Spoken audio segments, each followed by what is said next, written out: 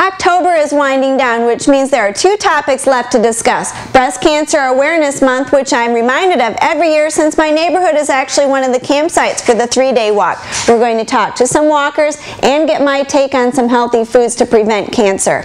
Plus, this is the time of year when registered dietitians may also be known as food cops. You may be pleasantly surprised at my treats for Halloween trick-or-treaters. Welcome to Sarah RD TV.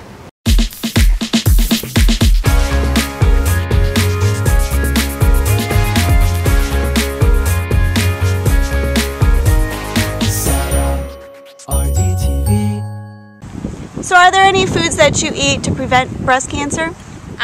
There's foods that I don't eat. Okay. I follow a vegan diet. No meats, no dairy products, and Eggs. no eggs.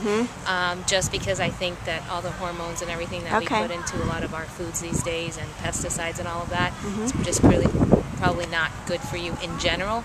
But I also think that there's probably is some link to cancer. Are you a survivor? I am not a survivor. I lost an aunt who died at the age of 30, and 26 years ago she died, and so that's why I support this cause. Okay, great. Thank you. What's the #1 way to prevent breast cancer? You know it is to maintain or lose weight. That's right. Now I'm talking about weight. You knew it was coming. So how do we do that? You walk 3 days, 60 miles, or you can exercise every day and eat lots of fruits and vegetables, of course. So you already know that the American Cancer Society says eat 5 to 9 servings of fruits and vegetables a day. I'm totally on board with that. Let's take it a step further though, and I brought 3 interesting ingredients. You may be already drinking green tea, but some studies I saw that if you drink 3 cups of green tea a day, reduce breast cancer by 50%. Pretty amazing.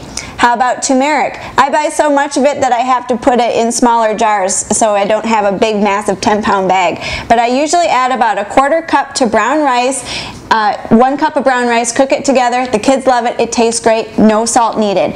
So the research is showing that if you consume a teaspoon a day, that can help to reduce tumor growth. Pretty amazing. And the last is garlic. What's not to love about garlic? Again, high in antioxidants, immune boosting, add it to everything. No need to take capsules or supplements, just eat the food the way it is. October 31st really kicks off the surge in calories, doesn't it? All the way until Valentine's Day. We do have leftovers at home, workplace, and school and churches, so here's the deal. If you love Halloween, and who doesn't, and I have 3 kids, I really encourage you to enjoy the holiday with your family. It's the after part that we have to worry about.